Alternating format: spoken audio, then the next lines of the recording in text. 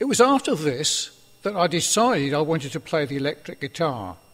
And I remember a lad called Alan Lauren from the Tring Secondary Modern School. He had an electric guitar and used to bring it to school. He plugged it into the school record player and it sounded great. I wanted to learn to play like him. The first guitar I owned was an electric Hofner Futurama 2, and a friend called Steve showed me how to play Twist and Shout, and it was this that got me really interested to play properly. I put together my own guitar amplifier using a PA amplifier that I had stolen from a Catholic church in Watford. I had inherited a prejudice against the Catholic Church from my mum, and so when I took the amplifier, I ignored my conscience by saying to myself, they were wrong anyway, so it didn't matter. I then began to get more interested in making music, and during my first year at school, we formed a band, and we played at the end of term school dance. Our gym teacher, Mr. Pottinger, organised this event. In the group lineup was Willie Barrett. He's now called Wild Willie Barrett on the guitar and vocals. Barge Collier's brother on vocals. Ian Mayer on bass, Robbie Woods on guitar, and Mayhew was on the drums, and me as a rhythm guitarist. After this, we formed our own band, which was initially the band with no name, but later I called it the Fowler Mean, and Ian Meyer was our bass guitarist. Later, Robbie Woods became our lead guitarist. Now, Willie Barrett was the only one of us that made musical fame. He became known as Wild Willie Barrett and played with a guy from Aylesbury called John Otway. There's my first guitar amplifier, stolen from a Catholic church. Now, Wild Willie Barrett's dad was a brilliant man and a musician and a craftsman, and he made an excellent bass guitar for one of Willie Barrett's friends. He wanted an amplifier for Willie's guitar, and the bass player said that he had a 30-watt linear Concord amplifier for sale for a small amount of money. And I jumped in quickly before they made up their mind and bought it off this man. This is the one in the picture. However, I then agreed to sell my 15-watt linear Concord amp that I had stolen from the Catholic Church in North Watford to his dad for a little bit less money, and they bought it from me. I was very pleased, but felt a bit guilty because they got the rough deal, and really they should have had the 30-watt amplifier, which was much better than mine.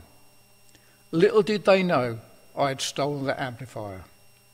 I later was able to buy a new amplifier, Vox AT30, for £60, which replaced the one that I'd stolen from the Catholic Church. Now, one of our regular spots to play on a Saturday night was Courts Dance School, just off Kingswood Square. Here was our music set. Go to the playlist to have a look. Here is our YouTube Fowler Mean playlist, listed at the bottom of this video in the comments box. After leaving school, we reformed the group and began to play music at various dance halls, and I named the group the Fowler Mean. We would play cover music by bands such as the Rolling Stones, The Who, the Small Faces, the Kinks, Otis Redding, John Lee Hooker. We played My Generation, but I know it wasn't quite right, and I never did find out how to play the right chords to this day. The opening chords we played were 4 downstrokes on G, followed by 4 downstrokes on F, but that wasn't right. I always thought if I ever meet Pete Townshend, I'd ask him to show me how to play those opening chords. I really enjoyed playing with the band, but was eventually sacked, and it was then that Malcolm Kirkham and I began to knock around with each other. Malcolm became our lead singer. My favourite band was The Who. This group introduced something into music that was new to us. It was volume. My Generation was a real hit that made The Who. I can remember hearing them at the Grosvenor Dance Hall in Aylesbury. Pete Townshend was on lead guitar, John Entwistle on bass, Keith Moon on drums, Roger Daltrey lead singer. There was not a band to touch them. They were brilliant. We saw them on a number of occasions, including places like Boreham Wood and the Bedford Corn Exchange.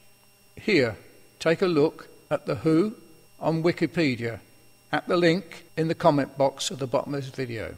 I remember the amplifier lineup.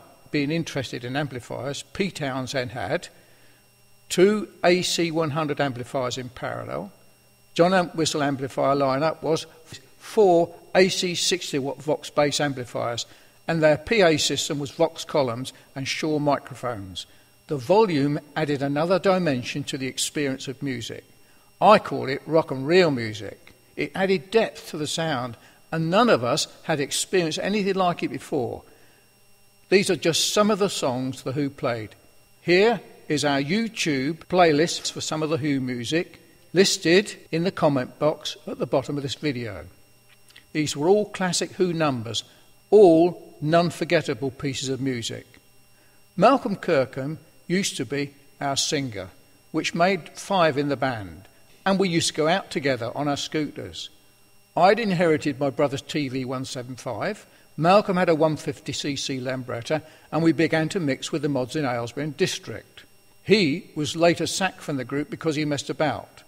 Malcolm would always arrive late, never be in time to set up the equipment.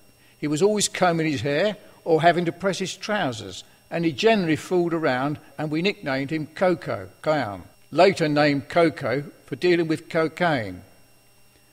After mixing with the other lads in Aylesbury, I soon found out my brother was well known. And when it was made known that I was Mick Clarke's brother, it was like having a licence to do anything or say anything I wanted, because I was accepted. I was one of the boys. I recall the time my brother had told me of the parties that they used to have, and I began to want to get involved in all the fun. Pet pills, scooters, mods, fashion, dances, girls, permissive sex, all of which I found positive and attractive, and we were looking for a good time in the world. The image I had of my brother was that he was quite a character, and he had a way with girls. I remember that was how I wanted to be and follow him in fame. I remember one impressive occasion. I must have had about 16 and met one of Michael's friends who was a mod. One Saturday night, outside the Grosvenor, he came dressed in a brightly coloured trousers, black plastic mat, wearing girls' makeup around his eyes. He was Glennie Williams. This was the thing to do, and I thought, this is great, and liked it. The normal mode of transport was either a Lambretta or Vespa scooter, and crash bars with backrests, spare wheels, carriers and mirrors. The scooters would become custom sprayed, and generally a World War Army green parka or black plastic cape was the uniform. All of this became the world I wanted to live in. I remember my brother coming to see us at Rockley Sands in Bournemouth when I was away with my parents on holiday. I must have been 15 years old. He came dressed in a brown suit with 22-inch Oxford bag trousers with small turn-ups on. His top was a white crew neck with red striped T-shirt. His brown brogue leather shoes. This was some fashion that I had not seen before. It was the mod fashion. He told me he had to return to Aylesbury to do some repair work and tidy up Mum and Dad's house, as they'd had a party that weekend and the place was in a wreck. Apparently, all the Aylesbury mods from the district had been to his party, held at Mum and Dad's home. They had rolled up the carpets and put them in the garage, but the bathroom sink had been pulled off the wall, as some girl had got drunk and sat in it. He told me of the promiscuity, and it all seemed good fun. It was the year 1963 or 4 when the Beatles, the Rolling Stones came to fame. Also, Jerry and the Pacemakers had a hit called I Like It. I met Susan, my first girlfriend, at the Friday night dance, being organised at the Aylesbury College. She was 15 years old and looked great. She was blonde with a bob hairstyle. I was 16, wearing my navy blue mod suit. I had arrived at the dance on my Lambretta scooter. I asked her to dance and later asked her if I could take her home. I was feeling great when she agreed, and so I covered up my learner plate and I took her home. This was the beginning of my first love. This relationship only lasted a few months. When she told me she wanted to finish the relationship, I was heartbroken, and she sought to encourage me by saying I would find someone else. I never did, and had no interest in finding anyone else. My only interest in girls after that was for sex alone, not friendship or anything else. Here's one of my favourite songs of the time, Love is Strange by the Everly Brothers. I first heard this song played by The Who at Boreham Wood.